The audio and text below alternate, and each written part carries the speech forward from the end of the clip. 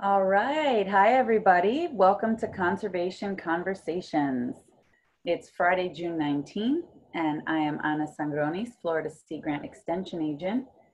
This webinar series is a joint effort between UF IFAS Extension, Florida Sea Grant, and Miami-Dade County Eco Adventures. We will be offering this webinar series through the end of June on Fridays at 1 and 5 p.m. While we can't see you in person right now, we are really happy to offer this series and connect with you despite all that's going on around us. Thank you for tuning in today. Everyone in this webinar is currently muted, so I ask that you type any questions into the chat box, which I will be moderating. We'll be taking questions at the end of the session. The webinar is being recorded, and a link to the recording will be sent out within the next week. Please follow us on social media, where we will be announcing the conversation topic at the beginning of each week. If instead you'd like to receive an email reminder with the weekly topic and registration links, please let me know or indicate in the chat box that this is what you would like. Now, I'm going to turn it over to today's presenter, Cristal Espinosa of Miami-Dade County Eco Adventures.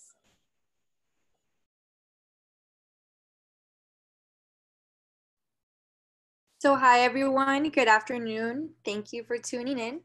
So today's topic is on sand dunes of South Florida. So this is me. I work with Miami Eco Adventures, and I am an interpretive program leader based out of Crandon Park in Key Biscayne, Florida. Before we get started, I'm going to go ahead and play this short video just to kind of get you guys in the scene of what we're going to be talking about. While most people rush through the trails or the boardwalk to head to the beach, I believe the journey there is probably my favorite part. You can see there's so much greenery and stillness, and walking under the canopy of those large sea grape trees, I think is a really special moment before you're even right out to the ocean. And so while most people may not think anything of this short walk to the beach, you're actually walking right past our sand dune habitat, which is going to be what we're discussing today. An overview of what we're going to be going over, what are sand dunes, their benefits, their composition and adaptations, some threats they may face, protection and restoration, and how you can help. What are sand dunes? Sand dunes are a feature found along our coastlines. They are formed from the accumulation of really fine sediment that's transported up the beach by either wind or waves. The accumulation of this sand will begin to recruit vegetation, and that's what's actually going to go ahead and help to build up an actual dune. Some benefits that sand dunes provide us, one of them being it helps prevent erosion. So sand dunes are pretty much adjacent to beaches, and so they help trap in that sediment. Without a sand dune, it's very easy for storms or just normal wave action to kind of take the beach away. And so the sand dunes really help solidify and keep our beaches in place. The Florida Department of Environmental Protection states that Florida receives $15 billion each year from tourism. So again, a lot of people come to Florida to come to our beaches. It's really nice. And so we have sand dunes to help in thanking for that. They also help protect us and act as a buffer during storm surges. And they provide habitat for various flora and fauna, some of which are protected. Before we go ahead and continue, I'm going to go ahead and launch a poll question. It's okay if you don't know the answer, we'll go over it. So what is the height of the tallest sand dune in Florida?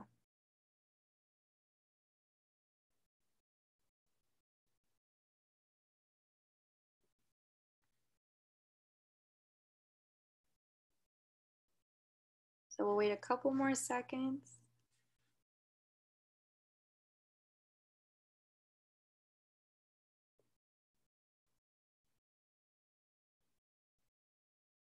Okay, I'm going to go ahead and close the poll. Okay, so most people answered 25 feet. So this is actually the tallest sand dune in Florida.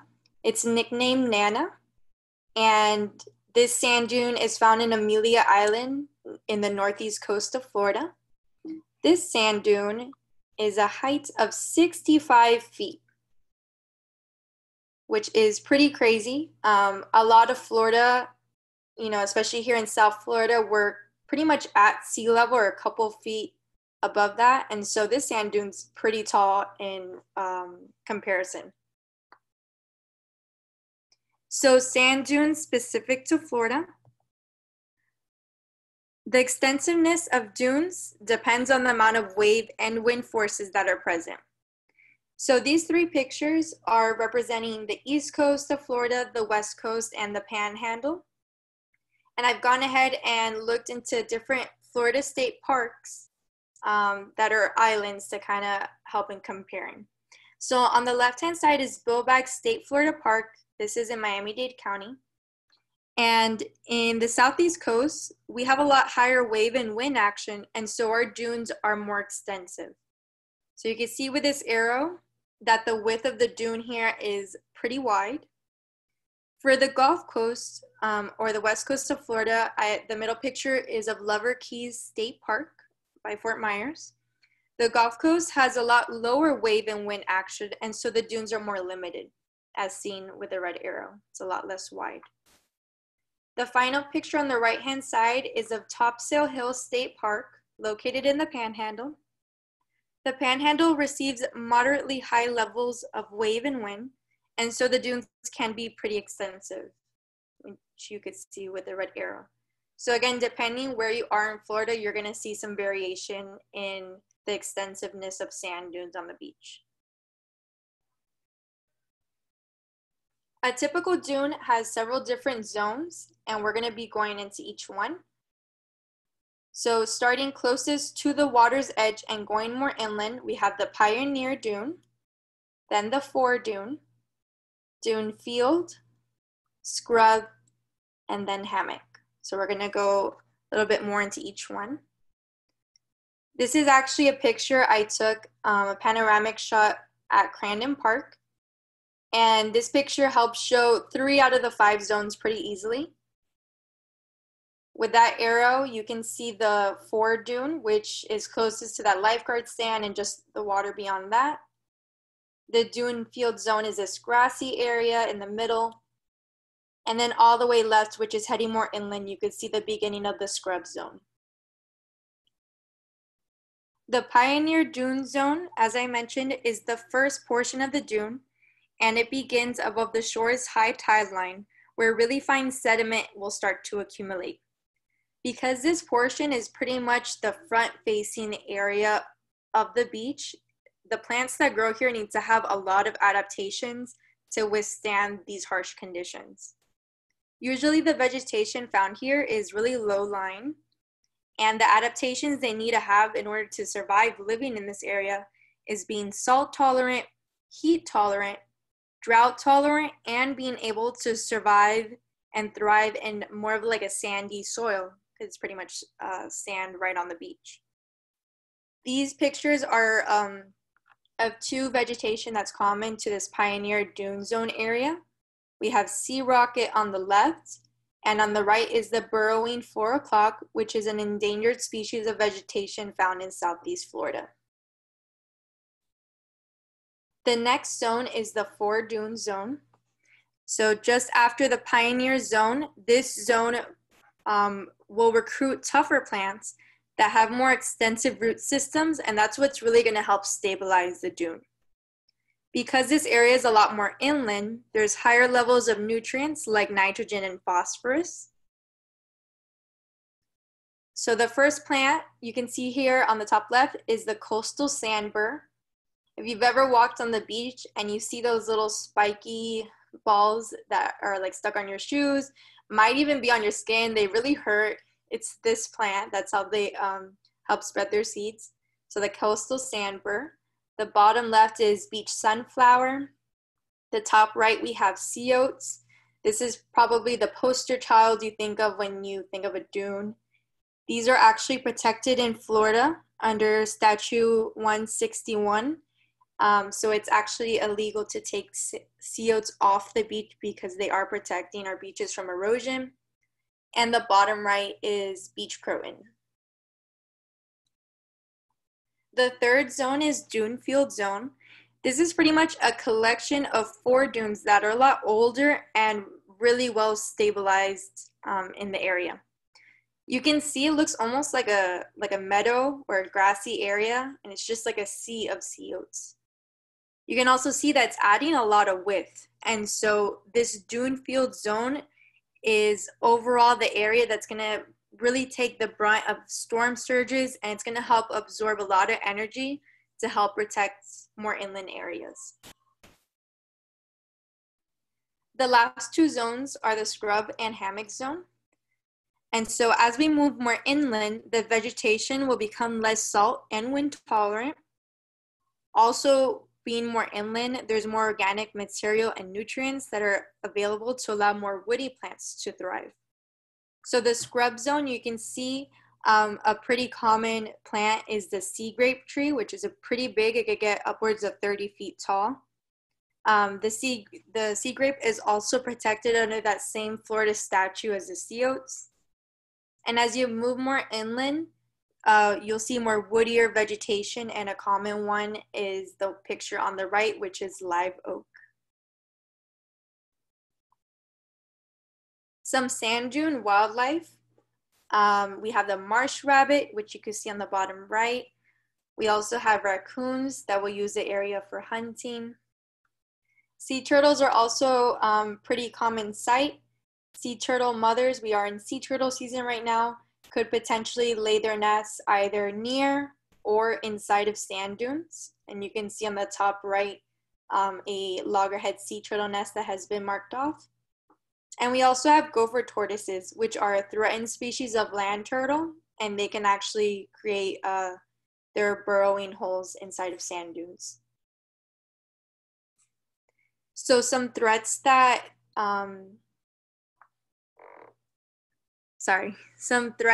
they face include coastal development, foot and vehicle traffic, marine debris, sea level rise, and non-native vegetation. So in the picture on the top right, I actually took this photo a couple weeks ago. You could see on the left there's a sea turtle nest, and just to the right of it there is a pretty large balloon. And so marine debris is a whole other issue we face by itself on a beach. But in there being a lot of marine debris washed ashore or left on the beach, there is a higher chance that that debris is then going to make its way into our sand dune ecosystems and negatively impact the wildlife there. The picture on the bottom right is referring to the non-native vegetation. So that plant that you see that's pretty tall is Australian pine, which is an invasive species to Florida. These trees can grow pretty rapidly along our shorelines. The pine needles that they have will actually scatter on the floor. And you can see they're pretty tall, so they're creating a lot of shade, which prevents our native sand dune vegetation from growing. So this is negatively impacting the opportunity for our native plants to thrive there. So we're going to go into coastal development as a threat. According to NOAA, Florida's total population of 19.6 million people, 15 million of those people live in coastal portions of the state. So we like being near the water. But increased development near the coast can weaken the protection that natural sand dunes provide. This picture is of Miami Beach, which does have a lot of nourishment projects. You can see that this coastline is very urbanized. On the top portion of the picture, more north, you can see that Miami Beach could pretty much disappear without these nourishment projects. The beach is not very wide there at all. But these nourishment projects are needed in order to keep widening the beach that is susceptible to erosion over time. And so these nourishment projects are really costly, and there is maintenance needed to keep adding more and more sand to pretty much make sure that this urbanized shoreline doesn't erode away. This picture that you're seeing is from the U.S. Army Corps of Engineers, and this was actually a nourishment project that was completed in 2017 before Hurricane Irma. And this beach widening project was $11.5 million. So again, this wasn't just a one and done project. This is going to need maintenance over time. So again, it's a very costly thing to do. Another threat to sand dunes is sea level rise. So this infographic shows areas in Florida, the highlighted in blue portions, that are already at or below sea level, and what they would look like with a 5-foot sea level rise. So you can see South Florida, pretty much most of it is in that blue highlighted area. So higher sea levels will result in the possible diminishing of beaches. And if there's not that many beaches left, then the dunes are gonna have a lot less sediment kind of being pumped their way in order to be more extensive sand dune systems.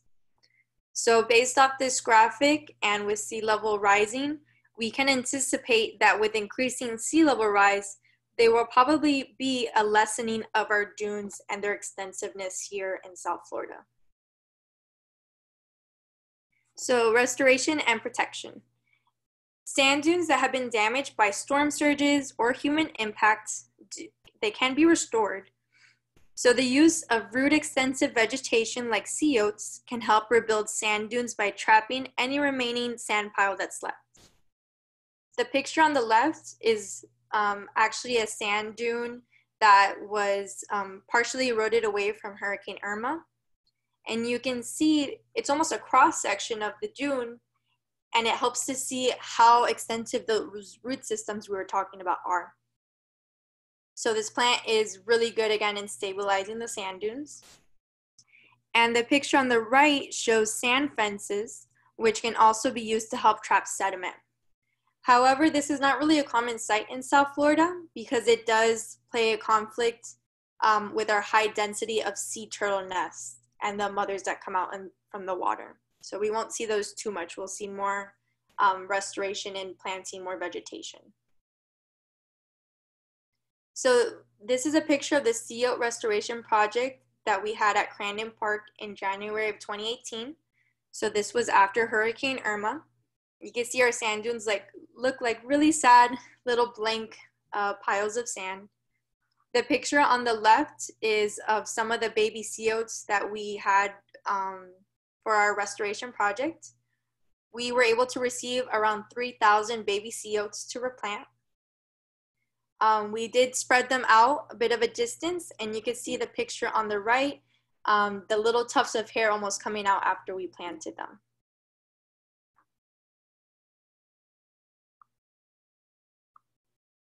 So we're going to do a quick poll question before we continue. At what depth do sea turtles need to, at what depth do sea oats need to be planted under the sand for the best chance of establishing roots?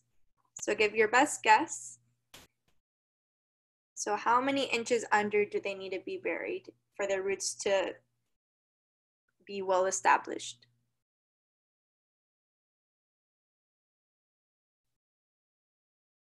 Perfect.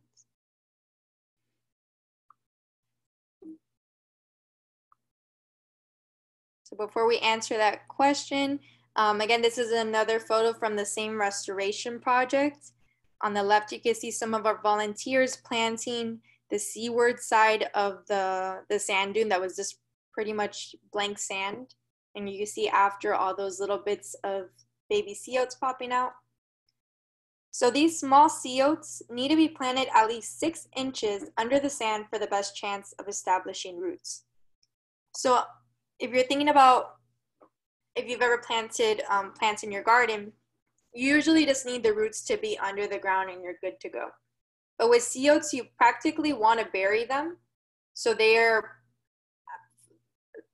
able to be near the bottom of the sand dune, and again be able to give the best chance possible for those roots to start spreading out and establishing in all that sand that's already been lost. So how are some ways that you can help protect sand dunes? So the picture on the left, you can see, number one would probably be just avoiding stepping in these dunes. They're really, really fragile areas. A lot of foot traffic or off-road vehicles can really damage a sand dune that's taken so many years to be well established. So again, just making sure you're staying off of them. Just by stepping over them repeatedly, you're moving that sand around or maybe damaging the vegetation, and then suddenly it's not able to hold in the amount of sediment it could before.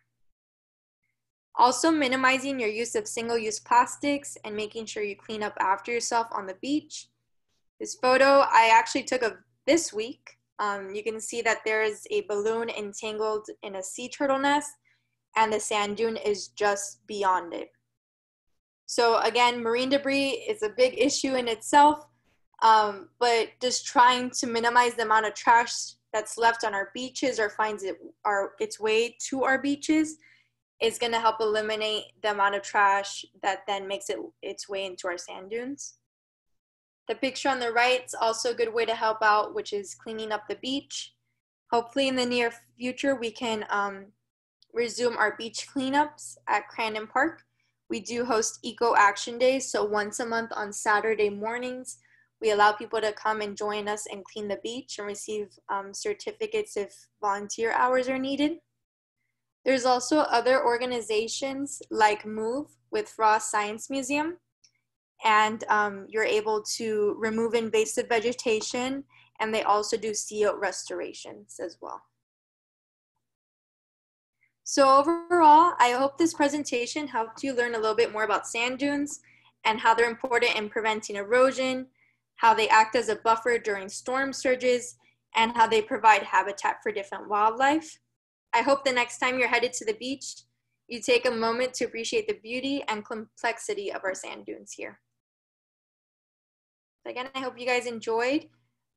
Just another quick poll, if you can answer, it's just 3 questions.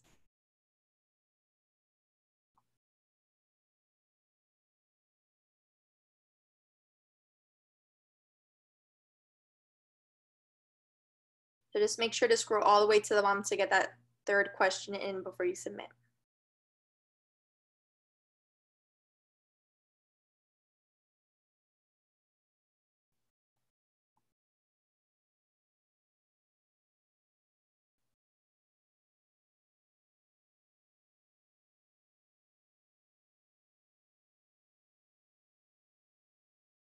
So we'll wait a couple more seconds.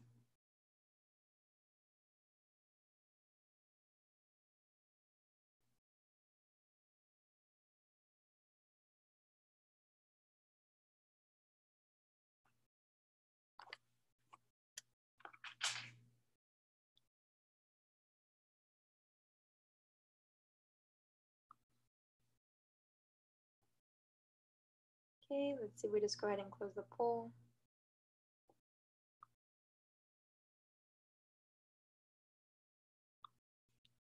Perfect.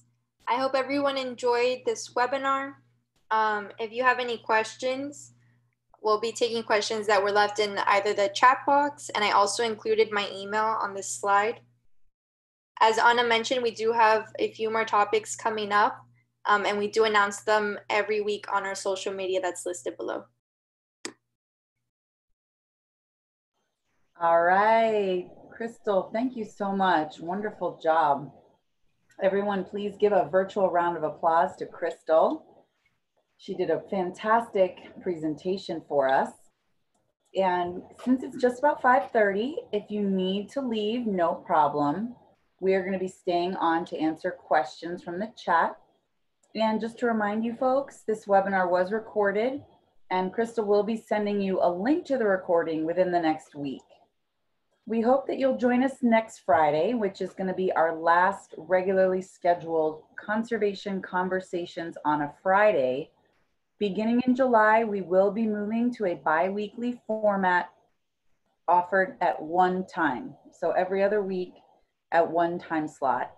And we will announce that next Friday, as well as via email and in our social media. So you all will be the first to know if you join us next week. Please stay safe and well, and I will start giving Cristal some of the questions. Ooh, this is a great question from Fanny. Do local nurseries sell sea oats? Not to my knowledge. I'm not sure if they sell it to the general public. I do know when we are given the baby sea oats to do the sea oat restorations, they do come from a nursery somewhere in Florida. Again, I'm not sure if it's available for the public, but I do know that there's some nurseries that do wholesale. Yeah, Cristal, I think you're right. I don't think it's that kind of a readily available species in a regular nursery. I think when Frost Science has their restoration, they're ordering from a very specific place. Yeah. I know they come shipped in boxes when we do our sea oat restoration, so I want to say it's not even local where we source ours from. Yeah, I agree with you. Ooh, this is a billion-dollar question from Angela. When sand is replenished, where does it come from, and does it matter in terms of biodiversity? So that is a really good question. So in reference to the beach nourishments, which I'm guessing is what you're referring to, pretty much where is that sand being pumped from? There's two different sources that it could be from. One is offshore pumping. And so, for example, they might resort to deeper waters here in Florida, in Miami-Dade, and just kind of pump them from deeper water and then deposit them on the beach. If that source has pretty much been depleted, sand can be shipped from other areas, and they try to find a sand that has the same kind of composition. For example, in comparing beaches here in Miami to the West Coast is a lot like soft, sugary sand. And so they would want to find a sand that's closer in composition and in size particles here, just to be as natural per se and resembling the beach that's being renourished. So I hope that might have answered your question. Yeah, Angela, that's a really fantastic and complex question. And that's part of what makes beach nourishment projects so complicated and usually expensive, because like Cristal said, not all sand is created equal. And so they need to get the sand that's as close in grain size and texture and all of that stuff. So they can't just take sand from a quarry in Maryland and throw it onto Miami Beach. And even if they did, all that transportation, it's all costly. Certainly. And another big thing that we have to consider here that Cristal spoke about as well is that we have a pretty active sea turtle nesting habitat in Miami. And so that sand has to be as similar as possible to the original so that it's optimal habitat for sea turtles, because if they don't like the sand, they won't nest. Or if it's too compact, it might be harder for them to dig it. There's a lot of factors involved in doing nourishment projects. Exactly. And Angela mentioned that she remembers Miami Beach sand projects had come from the Bahamas. Okay. This, I expect, highly likely. All right. Any other questions from our crowd?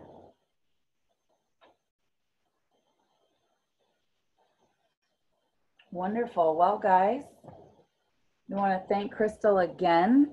This is her second Conservation Conversations talk of the day and her fourth in total. She did marine debris with us back at the very beginning. So let's thank her again, and we appreciate all of you spending your Friday afternoon, and we hope to see you next week. Thank you guys for tuning in. I appreciate it, and I hope everyone has a nice weekend as well. Take care, everyone. Woo!